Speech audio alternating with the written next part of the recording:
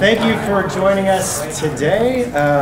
Just by way of a very brief introduction, we're here today to hear from Dr. Bethany Wiggin, who's an associate professor and graduate chair of German and affiliate faculty in English and comparative literature at the University of Pennsylvania.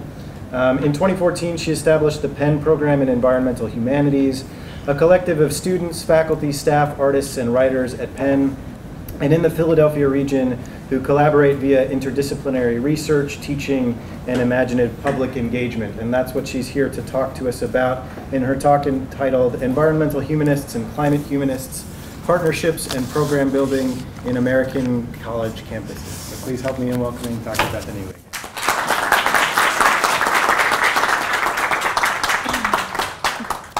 Thanks so much for being here, and thanks especially to Dustin and the colleagues for inviting me and for having such a great lunch together.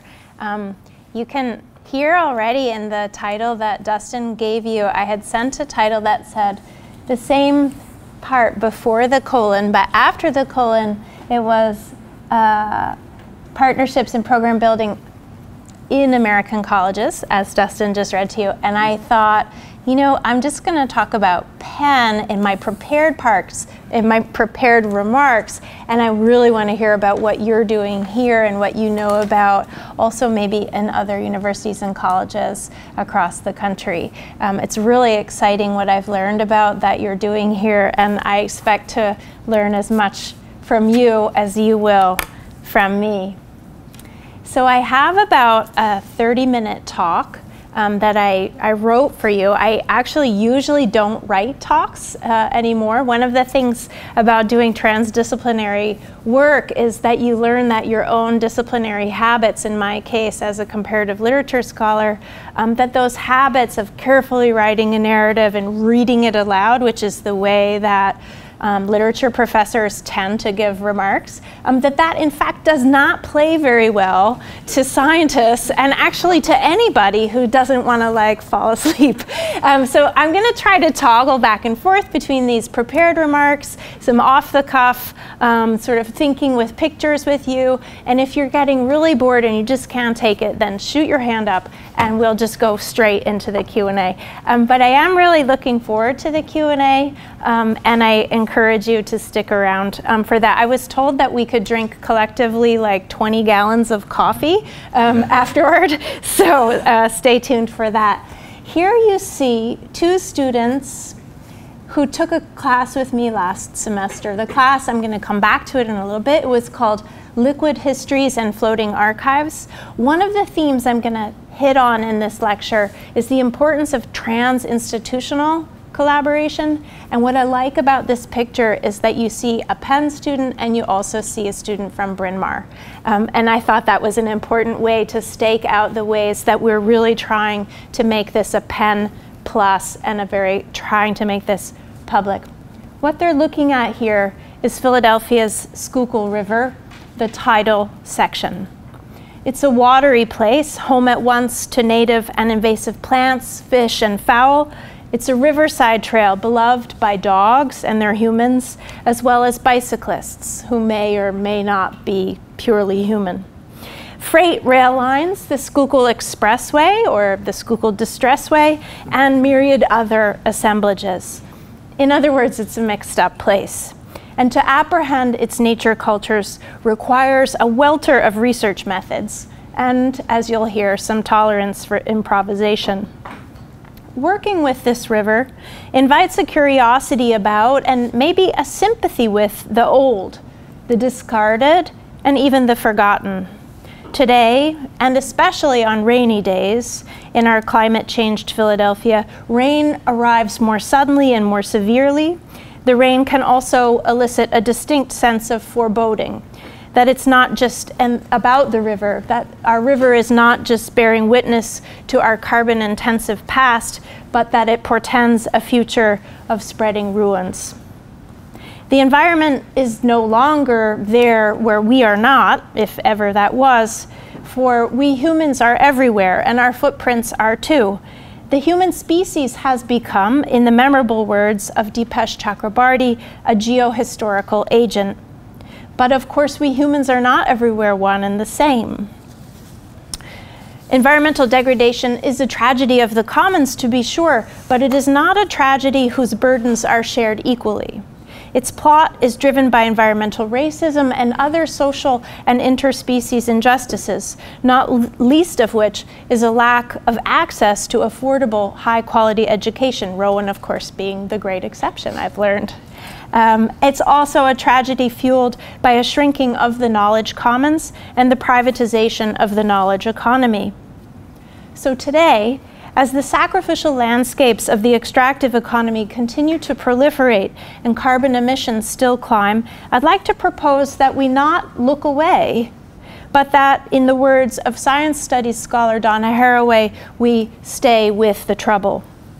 Present disciplinary configurations make it hard to represent and so to understand the mixed up world. Yet amidst our disciplinary fatigue, transdisciplinary configurations are popping up, including, I would say, the environmental humanities as an important driver of those experiments.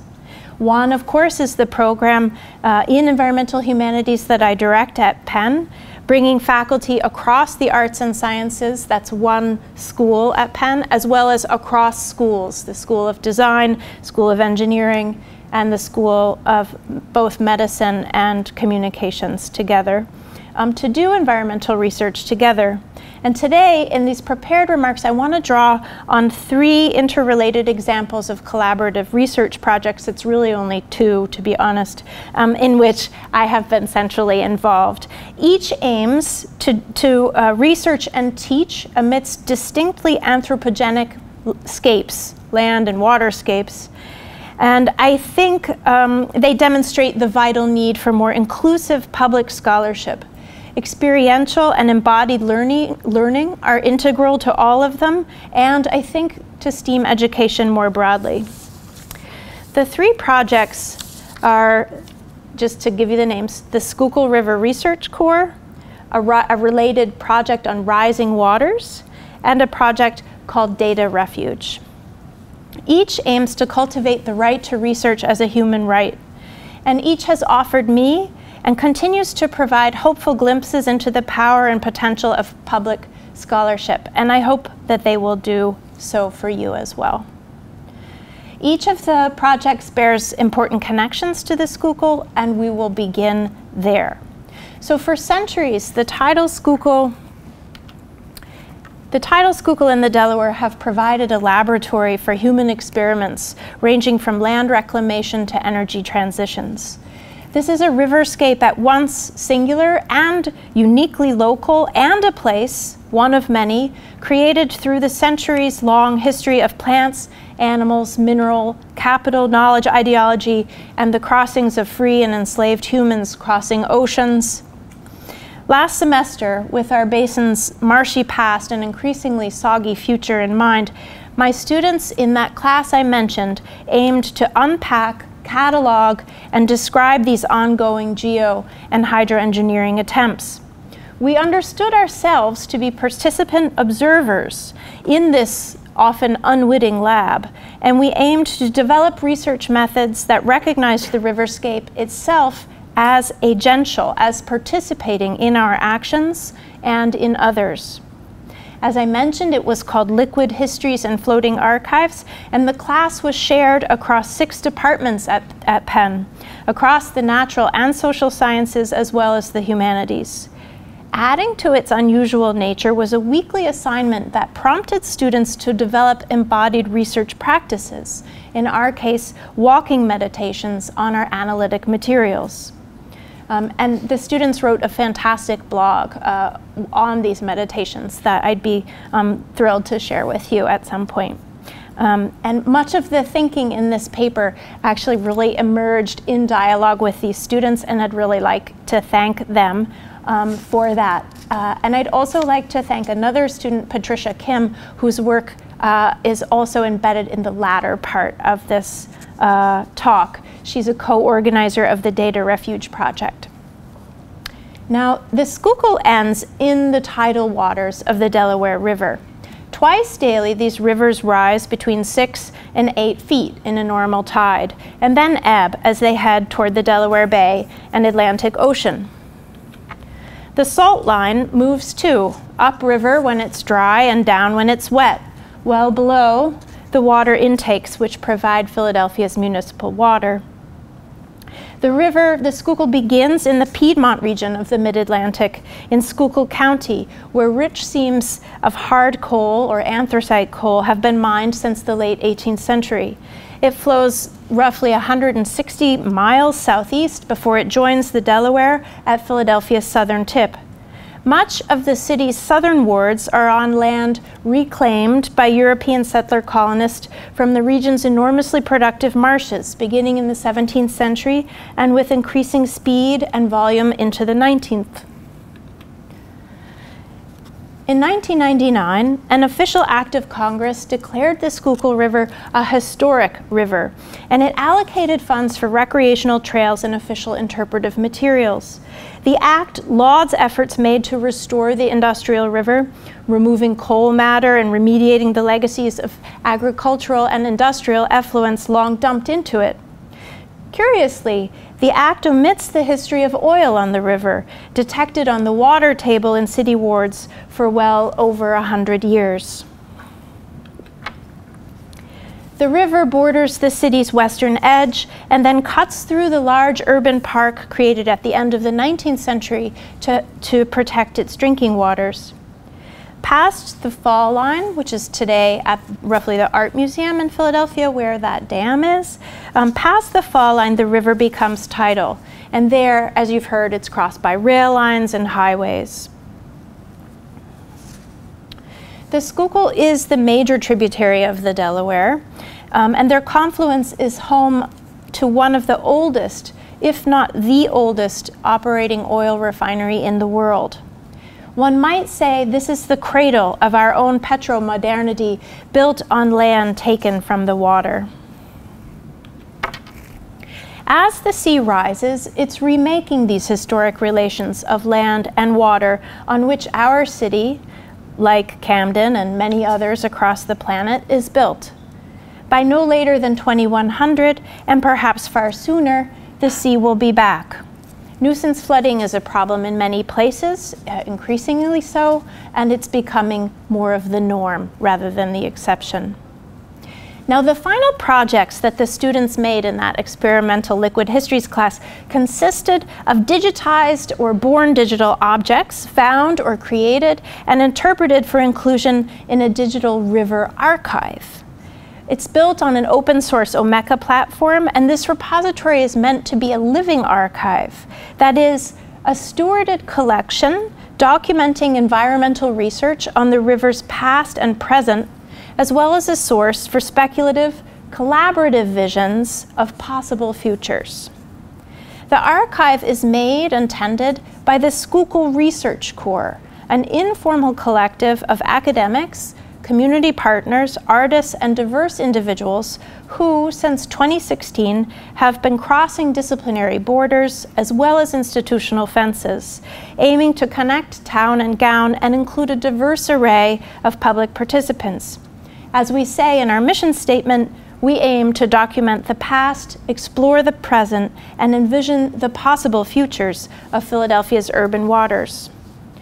This transdisciplinary work is trans in a number of ways, consciously developed to queer or make strange our typical disciplinary methods and cultures.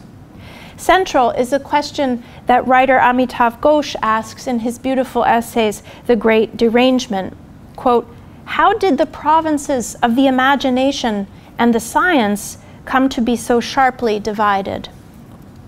The Schuylkill Corps works across ways of knowing and various kinds of embodied knowledge to ask also what might we do to bridge them. So we also work trans historically. We aim, as I have said, to stay with the trouble, staying with the bridging work, the trans, as it were, without rushing across the tense span and onto quick, techno-driven solutions. A great deal of our work is thus speculative, future-oriented, and imaginative. We're trying to slow down, even in or especially in this moment of ecological crisis, so as to attune ourselves to the long histories and slow violence of its making. In this regard, we're not only transdisciplinary, but we aim to think the urgency of now together with the long durational histories of its making and the bygone futures that might have been.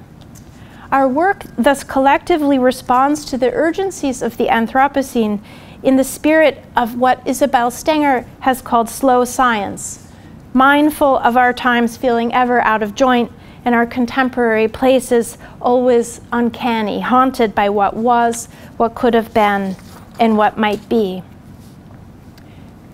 Transgeographically. So while we work on this tightly circumscribed geography, 12 miles of a tidal river, this short stretch, really, we aim to attend to the ways that this one location has been made and remade by global flows of capital and other currencies of power, both soft and hard. And before we move on, I just wanted to show you some snapshots of a few projects that various Research Corps members have been working on as we really are endeavoring to co-create a public curriculum of educational materials and creative arts and sciences experiments designed for continued river engagement. And they have a real range, ranging from collecting independent emissions data from the refinery, whose historic images you saw earlier, to developing on-water refinery tours, which are taken by a kayak and are always now sold out. They're free, but sold out, you know, like we ran out of kayaks, to building prototypes of bioremediating wetlands and habitat pods. So we began our work together really with a research seminar. And as you can see here, it was co-organized by Bartram's Garden, Drexel, and Professor Peter DiCarlo there, and the Penn Program in Environmental Humanities. And we featured bi-monthly, so twice monthly presentations by scientists and engineers, artists and architects, water department officials, Fish and Wildlife Service professionals, environmental justice advocates, anti-fracking advocates, atmospheric chemists, art historians. It's been a real incubator aiming to form a community of practice that can transcend silos. Here you see civil engineer at Drexel, Charles Hawes, who presented to us on his work in the same week, very intentionally, that New York-based artist Yves Mosher presented. And we've really been trying to foster these distant disciplinary dialogues and to see, when we think from these various angles, how we see and understand this place in a more complex kind of way. We created a mobile installation about the different types of data, dates and others. Datum is the Latin singular for the plural word data. The different types of data that one would need to be able to understand a river. This was created by Patricia Kim, who I mentioned before, and we were really thrilled when our local PBS affiliate, WHYY, picked it up, and we, of course, got a lot more viewers thanks to WHYY.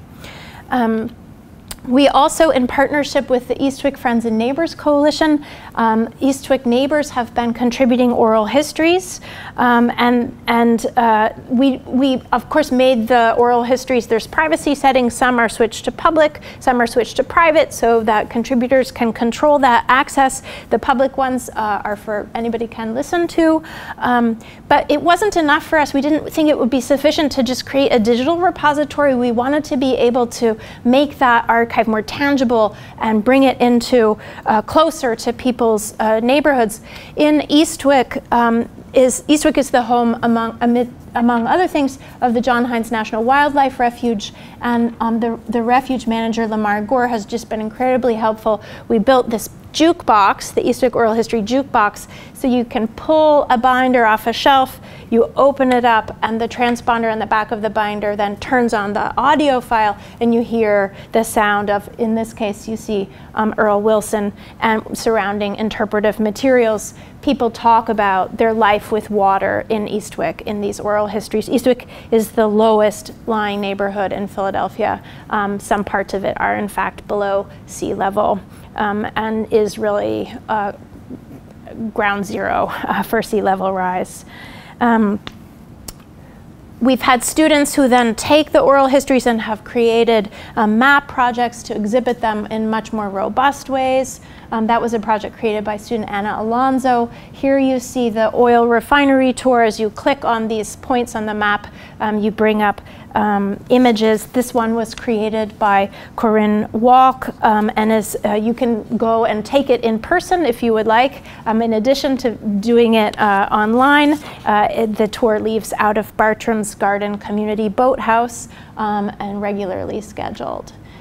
We've hosted workshops for students in partnership with authors. There's a public housing project around Bartram's Garden. Students there often don't, young students often don't know how to swim and are quite afraid of the river for a variety of reasons. And these artists invited the youngest visitors to the garden to think about how the river might be a source of beasts, but also possible future besties.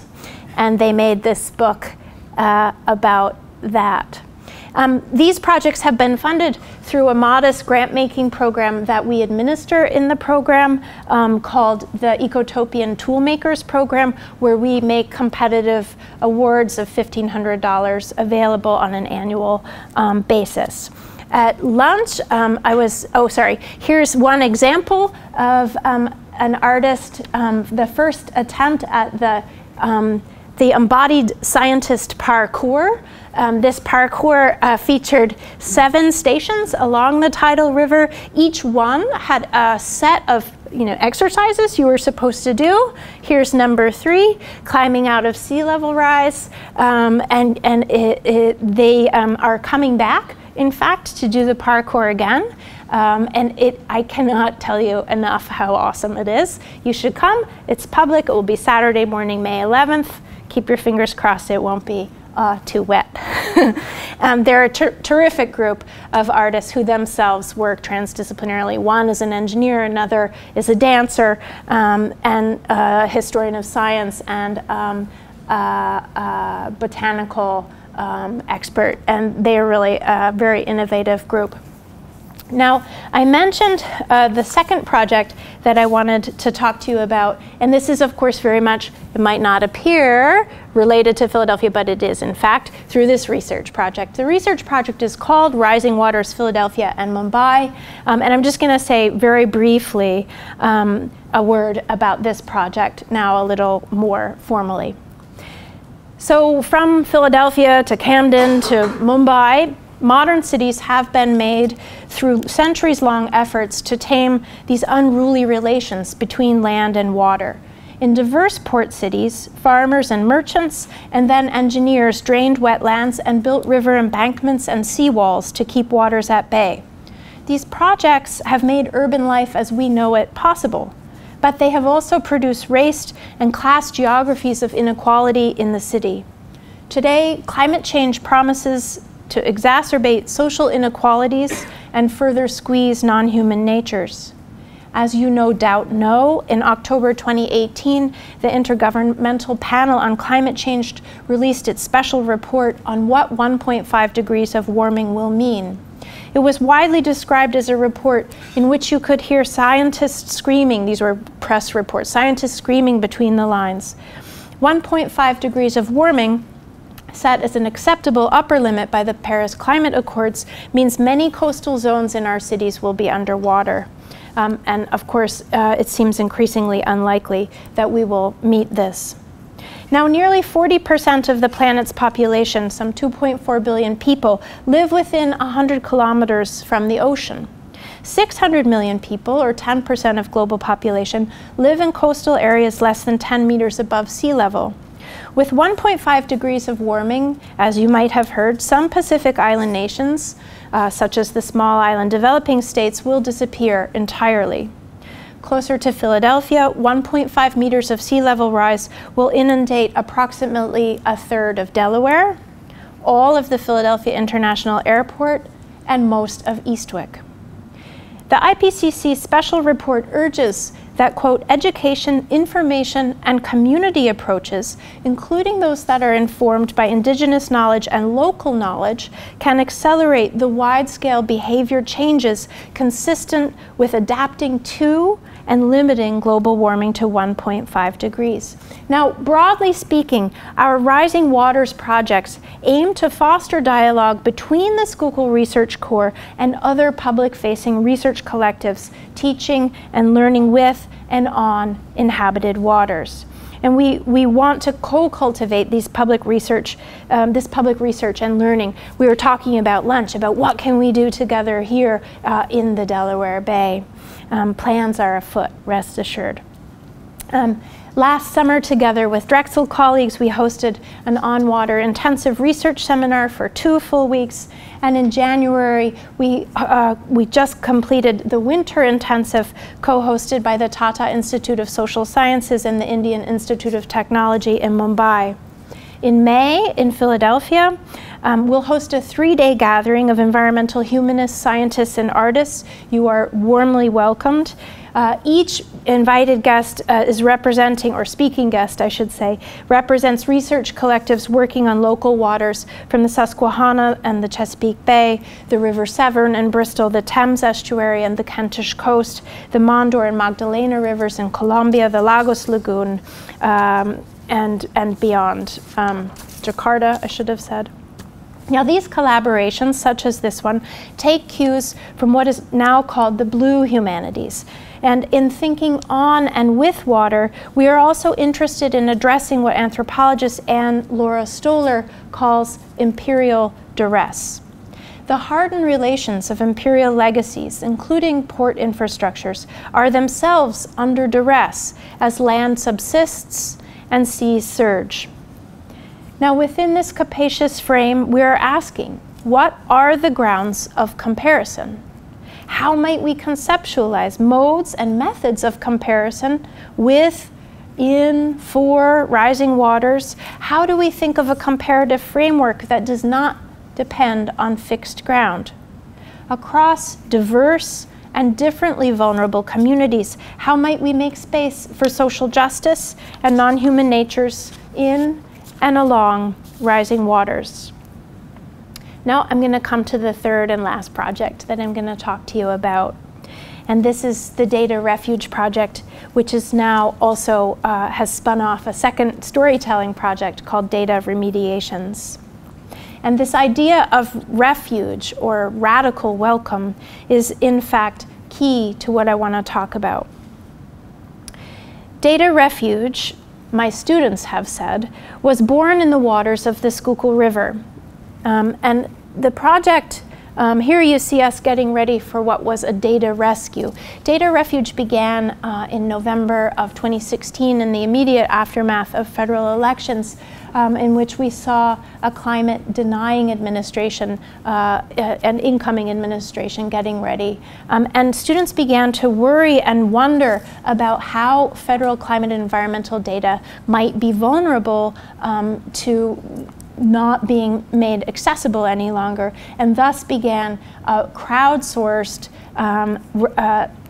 collaborative public archiving project that was carried by 51 libraries and universities across the country with some 7,000 volunteers.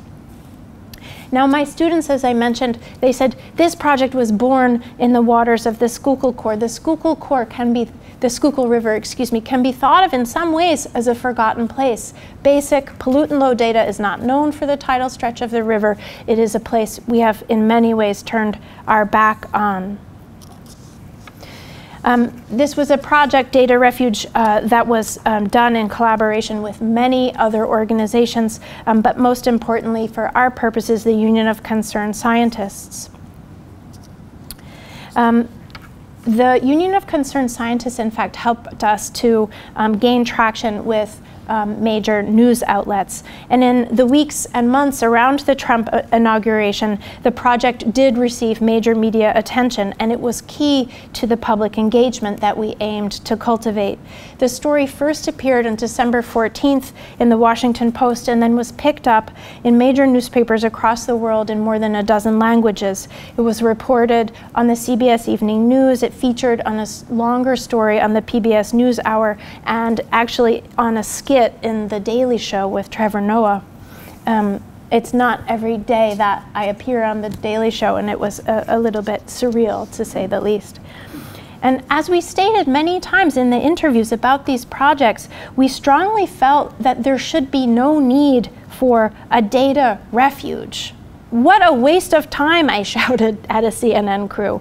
And the name itself, Data Refuge, was really intended to invite a certain puzzlement. Why would something as innocuous, and maybe even boring, as data need a refuge? Usually data live in a bank, a data bank, or a data repository, or a data warehouse. But why a data refuge? A refuge, of course, is something, this is the dictionary definition, something to which one has recourse in difficulty. Now you double back to a refuge when the place you were headed is dangerous. But what would that mean in the case of data?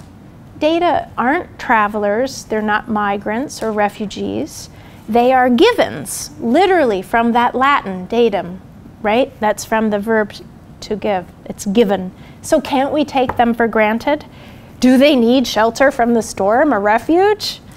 So together with students and with librarians, and here you see our then Vice Provost for Libraries, Carton Rogers on the right, and Associate University Librarian Kim Eke on the left, we began this public research project to examine how existing federal climate and environmental data might be vulnerable. We were sure that future data streams would dry up due to funding cuts, but we wanted also to know what about existing data. We wanted to know what archives preserved federal digital assets, these digital and data assets so crucial to climate models across the world. Where and how were they stored? What were their accession and retention schedules? We knew that threatened cuts would threaten their future, but what about this past data? We consulted many, many times, and we began these data rescue operations. With the help of the Union of Concerned Scientists, we invited researchers to nominate federal data assets and inventories they wanted archived, and we then passed the nominations on to the volunteer archivists, coders, and tool builders at those 51 data rescue events. We developed a careful protocol for the events in order to establish and maintain a chain of custody for materials, then moved onto the online repository, www.datarefuge.org, and it continues to be stewarded by the Penn Libraries. Now these events, you sort of get this feeling here when a vice provost rolls up his sleeves to fold programs like all hands are on deck. These events were really like bucket brigades, and they required really everyone to roll up their sleeves. They were all volunteer. They carried on for about 6 months into the summer of 2017, and they felt fiercely urgent. But like bucket brigades, they could only be carried on over a short period of time before, of course, your muscles get really exhausted. So in May of 2017, in partnership with the Association of Research Libraries and the Mozilla Foundation, we co-hosted a meeting at New America, a DC-based think tank, to try to dream up together what were more sustainable versions of Data Refuge. This was attended by university librarians and federal chief data officers, by foundation officers and more journalists, and the meeting asked us together to reimagine what a federal depository library program would look like in the digital age. In May of 2017, I also received, as the PI of a collaborative group, a grant from the National Geographic Foundation to extend the fledgling data storytelling events that some of these local data rescue events had featured. Transcending the growing community across these many events were stories about people who shared concerns, who recognized that we couldn't, in fact, take data as a matter of fact if we wanted that data to matter. Data and the infrastructures necessary to create, to support, and to serve up data rely, in the end, on labor hours and on people. They need to come to matter. Others must care about them if they're going to do their work. So, as a storytelling collective, we set ourselves the imaginative challenge of thinking about data itself as a living thing, both constituted by as well as constitutive of what it describes. This ongoing work, we're working on it now, aims to develop tools to generate conversations with diverse research communities and civic audiences to promote environmental and data literacy, to talk about data poverty and data dreams, and about the wider ecology in which technoscientific environmental sensing exists, or, like in the titles, Google doesn't. We've tested storytelling prompts at academic meetings, ranging from the annual meeting of the American Geophysical Union to, just 2 weeks ago, the College Art Association. And in a variety of other settings on our campus, at other libraries and other public venues in Philadelphia, including, this was a map of the 51 data rescue events that happen across the country. This was the meeting held to imagine a new library coalition, public-private partnership. Here you see us talking to researchers at the American Geophysical Union, asking them how they cared about their data and where their data lived. These are artists and researchers who we talked to at the College Art Association. And here you see some public storytelling tools we developed at the Philadelphia Science Festival about 10 months ago. We asked Philadelphia residents to identify by their zip code which types of data they wish they had more of. This was a sort of data dreams.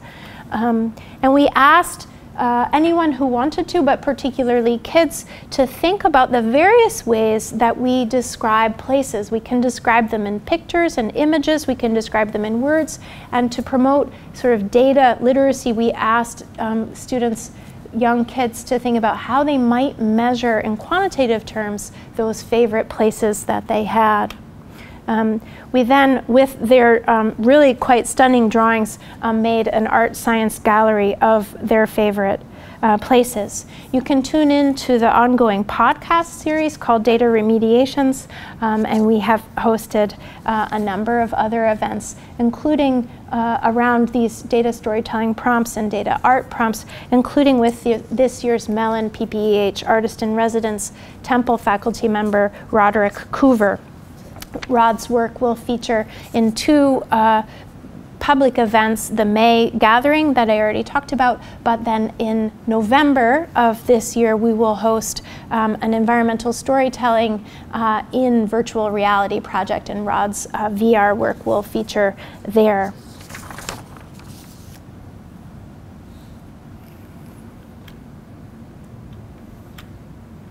Together, across these various events, and now in partnership with 6 universities across the country, we're aiming to build this data story bank, which will culminate in a festival, Data Storytelling Festival in Philadelphia in 2020.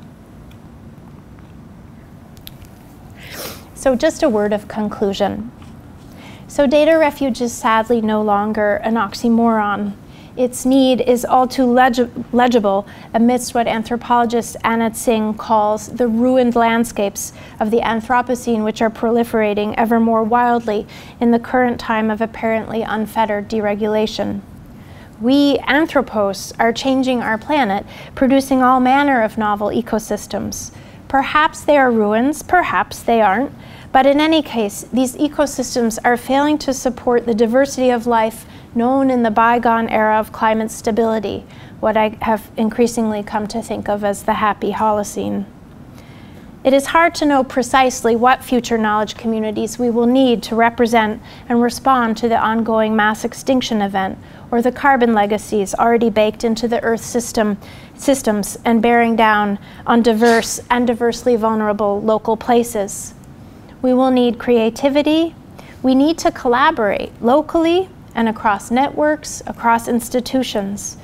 We need, in the words of those resident artists, the Environmental Performance Agency, we need to be like weeds, and we need to do so in public, with as many public participants as we can manage. Together, we can cultivate the right to research. We can grow living archives full of love letters to the future, and we can create refuges that offer radical welcome, and not just for data. Thank you.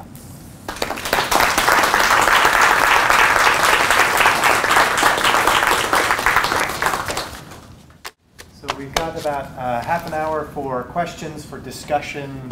Great. So if there are people that have things that they'd like to ask about or share, I'm sure Dr. Wiggin would be more than happy to continue the conversation with us. Okay, thank you, Bethany. The thing I keep thinking about is how much of your, how many of these projects are future-oriented, like how you are trying to preserve and maintain things for the future.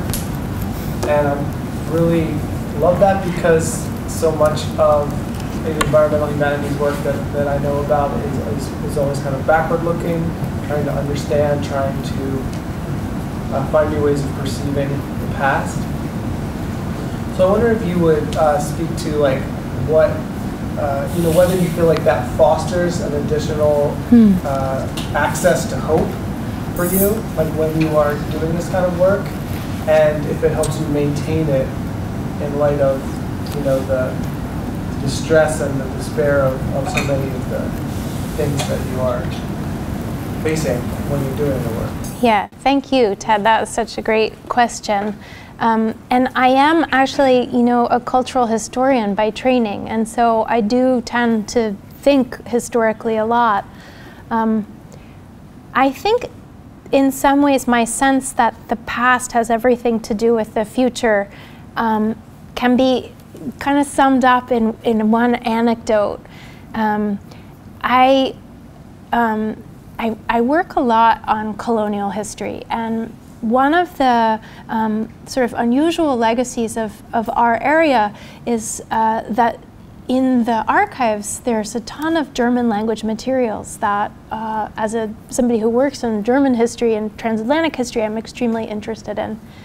And I also happen to live in the Germantown area of Philadelphia, which is just a coincidence. But one day, about, 8 years ago, I was asked to come and talk about my work on these German archives to the Germantown Community Development Corporation. And these are really, diverse business people and educators and people who started an amazing Germantown soccer program, like a real array of stakeholders in the community. And I started talking about well, do you know the meeting where we're sitting right now, this is the meeting house of where the very first anti-slavery protest, written anti-slavery protest in the world was ever written, right here, 1688, Germantown. And right across the street, there were an important stop on the Underground Railroad. Do you know the leaders in anti-slavery causes that came out of this neighborhood? And I literally saw these people around the table sit up a little taller, and they were like, I didn't know that. And I saw how it made people feel different about where they lived. Knowing about their past literally was changing how they felt about their present, how they understood their place, and also about their agency to shape their future. And that lesson stayed with me in such a powerful way. I think that in this country, we don't think a lot. We're constantly reinventing ourselves. We're Americans. We're new. The past isn't our problem. But actually, we're an old enough country now that we are dealing with hundreds-year-long, long legacies that continue to really shape how we live and experience our present. I think we do better to understand them, to to really explore them and to understand them in all of their difficult complexities in order to be able to really promote and think about a more equitable and beautiful future. So yes, hope, for sure. That was great, thank you, Bethany. We talked about this a little bit at lunch, but what's your pitch on the environmental humanities to the STEM obsessive community out there? What do you tell them to get them excited about this approach to understanding? Oh yeah. Well, I don't want to sound flippant, right? But like, do you care about NSF funding? Like just yesterday, and a bill was introduced to slash the NSF funding entirely, right? That is not a joke. If you care about engineering at all, if you care about infrastructure in this country, then you need to care about why it matters and be able to communicate why it matters at the very least. Environment, and I get like super worked up about this, so I'm getting like all preachy. Sorry. I hate that. But I mean, I just think I've spent a lot of time collaborating with engineers and with scientists, and I really think that, so I say this a lot to one of my very favorite colleagues at Penn is our Dean for Natural Sciences, Larry Gladney, and Larry and I sometimes stage a debate in front of our students together in which Larry says, environmental humanities is just science communication. And I say, call it what you like. Like, it is science communication. Of course, as a humanist, I think that humanities also bring something more. There's a reason why STEM and STEAM are different. The humanities don't just sort of instrumentally communicate science. There's a different way of knowing, and when that's thought together in collaborative research communities, you end up asking very different types of questions together. So we think a lot about what I mentioned already about distant disciplinarity, which is not to say let's get together and make some interdisciplinary thing, but let's use our expertise in engineering and let's use our expertise as historians to come together in this third space. Not that we're going to be sort of bad engineers and bad historians, but that we're going to be great at those things, but collaborate in this other way.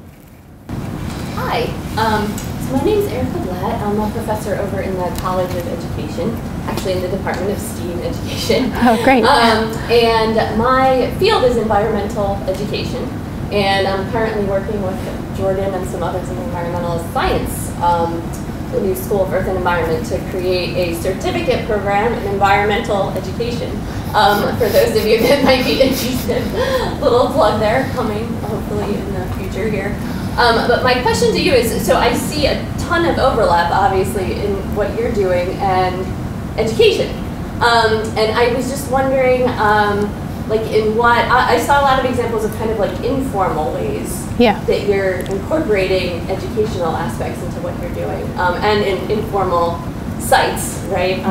Also, I live in West Philly too, and I went to NGSE, so we should talk later. But anyway, so I'm just wondering, if you could talk a little bit about kind of how you view the different ways, I guess different pieces of your work in terms of education, the educational aspect. Yeah, well, thank you, Erica, for that question. I think it's really important. I actually just last week gave a talk about the different types of pedagogies that environmental humanities both sort of affords, but maybe also demands. And I touched on that a little bit here in terms of experiential or embodied learning. And I'm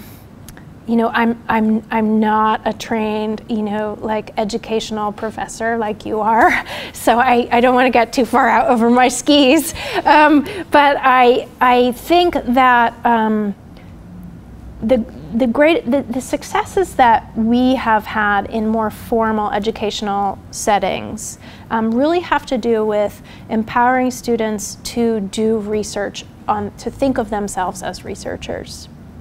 And by taking them by helping them understand what it means to pose a research question, but to do it in a way that they might not they may come into the classroom, and I think, you know, I certainly did as an undergraduate, was that research was something that you did from kind of 5,000 feet above your research field, right? You were an expert and you read a whole lot of things, and that had maybe little to do with something like a lived experience. So the difference that we're really trying to make with our student researchers and with our own, you know, with all researchers, is to really try to understand what it means to be a participant observer who is also a researcher. So what does it mean to be part of the community that you are researching with? Not researching in or for, but actually with. And what we are trying to really now articulate more consciously is what that researching with, how it changes our research questions themselves, right? These are things that are like really quite, you know, common, best accepted practices in the fields of design and architecture. Not always maybe, but you know, not always used as robustly as they might be. But when you do community-based research, like what does that look like in a history classroom? What does that look like in a literature class? You know, these are the types of things that we're really thinking through as we're building an environmental humanities curriculum. My name is Mark Lobauer. I'm a new adjunct professor here teaching environmental advocacy. You touched on something that I think is of critical importance if we're to do anything to save ourselves from climate disruption. And that was the cross-cultural aspect of the Rising Waters program you talked about. I think we as an American society need to understand the damage that we are wreaking upon the less wealthy nations of the world, and understand how those cultures are reacting to it. And I wonder if you could speak to that a little more. Yeah, oh, thank you for that observation and question. You know, I think that, you know, global warming, as it says, is a global problem, right? Or it's a global phenomenon. For some, it's an opportunity, right? And I mean by that global warming will be experienced very differently in local places. So it has both a global and a local articulation. And even within locales, let's just take, you know, Philadelphia, right? That global warming will be experienced very differently by different people, by different neighborhoods. And it's really, I think, paying attention to the both global or planetary dimensions of what's happening, as well as how it affects different communities quite differently. That is at the heart of the challenge that global warming presents.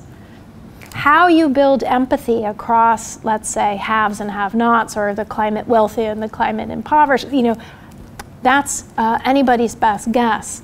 Certainly there's a fair amount of research about how to spark empathy and effective climate communication, and you know, a couple of pieces that I would say, and these are not mine, like these are like really talented climate communicator, I think, is scientist Katharine Hayhoe, who has a really incredible TED Talk that I would really urge you to watch. And I have learned tremendously from her work, which is, you know, really to just also, you know, not be defeatist. The difference between 1.5 degrees of warming and 2 degrees warming is huge. Like and the difference between 2.5 degrees and 2 is huge, right? So you don't just be like, well, climate change, it's done. Like, that's crazy. It's not like an on-off switch. It's not like a yes or no. It's an actually massively complex problem. And so doing something is always going to be better than doing nothing. And so I think saying, sort of being able to tell sort of more complex stories that just say, like, it's not climate change bad, good, climate change yes, no. Like, in this country, we weirdly, for years now, 2 decades, have been hung up on is it real or not, which is like complete BS. We're like one of the 3 countries in the world where this is even still I don't think it is, recent polls show that it's like 70% of the American public is now firmly like on board, which is great. But like 2 decades a little late, people. Like, you know, come on, we wasted a lot of time. But that doesn't mean that we shouldn't act on climate just because we're behind. It means we should absolutely, with resolution, act on climate. And I do firmly believe that civic education and public education are at the heart of how we will meaningfully find empathy, understand the complexity of the problem, and act.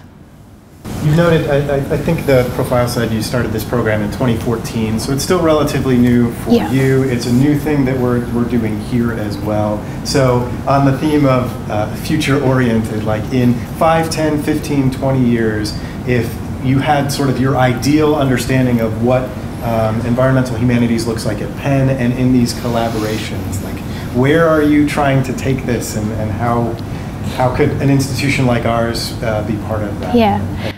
I love these forward-looking questions, and I love the collaborative gesture of that question too. And I love thinking with groups like you about this very question. I was really super time's up.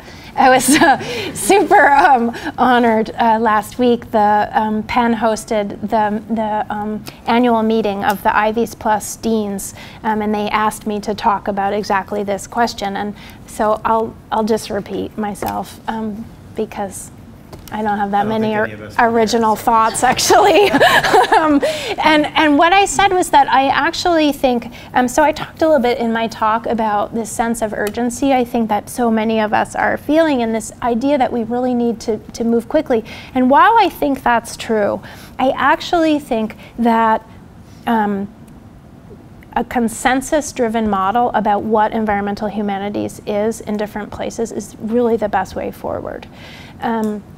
And that means, like, you invited me to say, like, what do I, Bethany Wiggin, think environmental humanities should look like? And I hate to sound like such a cop-out, but I would actually say it's a really a question that can only be answered collaboratively. Like, I'm a historian. I don't know what the natural scientists think environmental humanities should look like. I spend a lot of time explaining to scientists and engineers why I think what I think is really powerful about the environmental humanities, but then I need to hear back from them what they think is powerful in that space. And that is going to change and shape, you know, what we do. I made a proposal recently in a faculty meeting that I don't know, you know, I think there's some interest in, which is that you know, many programs in sustainability, including the one at the University of Pennsylvania, actually originated in the facilities and real estate side of the campus. That our campus's really wonderful sustainability office came out of thinking about how we could green our campus. And we've done a great job. And now the thinking is, like, Penn, you know, is also very proud to be the first Ivy who signed a climate action plan. We're now developing the 3rd iteration of that climate action plan, and it is increasingly clear that climate education will be STEAM education, right? So that means that we can't have our sustainability initiatives not centrally part of our academic work. Now, as I talked about with the Ivies deans, some people think, okay, well, that means that we should have an environmental or sustainability set of requirements in our general education curriculum. I am the maybe sort of rare, like, bird anarchist who think, like, I don't know, I don't learn well with requirements. Like, general education requirements are great, but I think that there's a danger in requirements because nobody wants to take them, right? And then it becomes the thing that you're forcing it at them. And I think, like, what I really firmly believe is that we have to be so awesome and cool in the courses that we offer and the public programs that we do and the opportunities we make available for student researchers that it's just a no-brainer, that you can't not be there because it's that cool. So I'm really thinking more about culture shift, I think. I think there is real room for requirements as well. The proposal that I had said is that I think this is so serious there should actually be a vice provost for climate change, right? Like, that should be a vice provostral kind of level This is a huge issue. Penn and Rowan, huge endowments, huge amounts of resources to put at this problem. I think we owe it. We made our money, like not always in the most savory ways. So we really need to think about like what is our responsibility as wealthy institutions to move forward. So I have a question, sort of following up on I think what Dustin was asking about, and I wonder if you can say a little bit more about the process of collaboration in your center, because clearly you're collaborating on any number of different levels, and I was struck by your response to an earlier question about that third space between the humanities, engineers, and how we kind of meet. And can you kind of reflect a little bit more on what you found successful in crafting collaborations within Philadelphia, places like Mumbai, that sort of global, local thing? Because it strikes me that that's such an important component, but it's also like immensely hard work. Yeah. And so some guidance or some recommendations for what you found to be successful. Oh, that's such a great question, and thanks for asking it. I think you're 100% right that collaboration is really hard. It's not often recognized as such, so thanks for that as well. I mean, it's one of those, collaboration is a lovely word, but it's really hard. Yeah, what is it though, right? And actually, so it's a skill that I now teach as part of research methodologies that I offer for graduate fellows at Penn. To really say, like, what does it mean to collaborate, first of all, across disciplines, but then also often with community or public partners. And the first thing that I say to them, I think in some ways is maybe kind of true of how I think about collaboration and how I try to teach it and model it kind of more generally, which is that I say, like, to collaborate with someone does not mean to write them an email and think they got it. Right? Like, we all get way too many emails. Just because you think you communicated something does not mean that it was received, heard, or understood, even if the email's read. Like, what really to collaborate, it's so, trite, but it is so true, is to listen. Like, you have to show up for people. You have to be in the same shared space with them.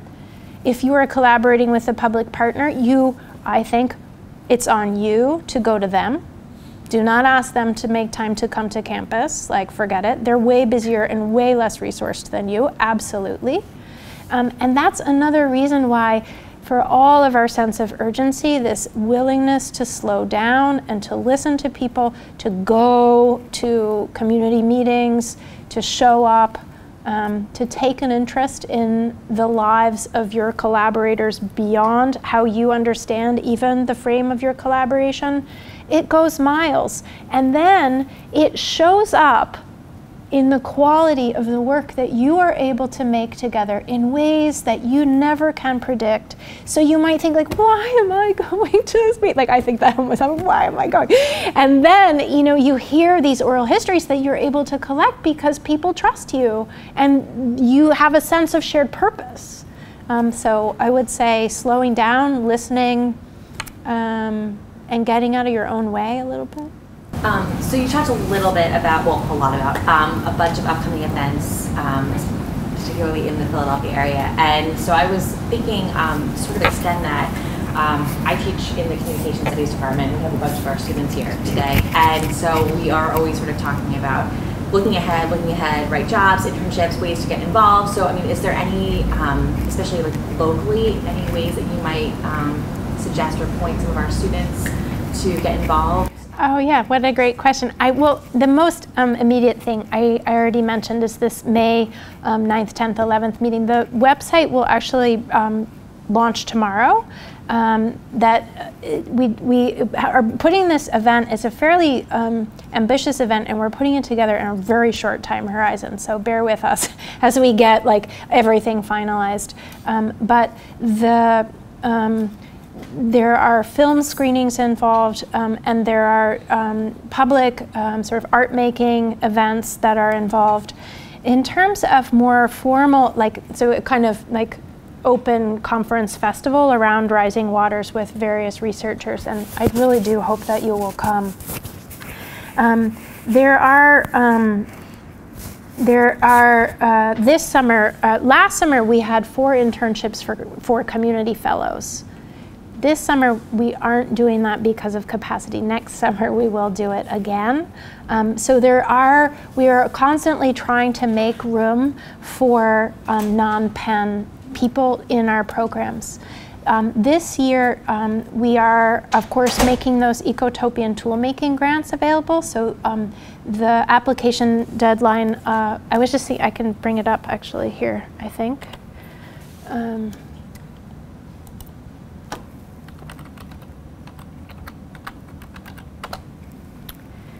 Let's see if we can.